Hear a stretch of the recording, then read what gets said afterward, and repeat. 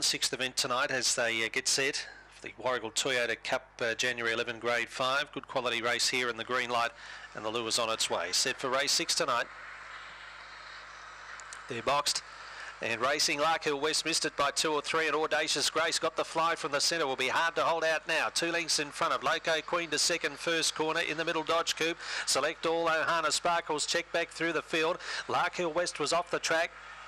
Dundee Ace looking for runs, and 5 lengths to Akina Moss, who's last but turning, and it's all Audacious Grace. 3 in front, Loco Queen out of the pack trying hard, but Audacious Grace too speedy, wins 3 lengths on the post to Loco Queen. A good go the minor placing there. Dundee Ace out wide, Select All and Larkhill West in behind those runners. Further back, Dodge Coupe, also Ohana Sparkles and Akina Moss in 26.02.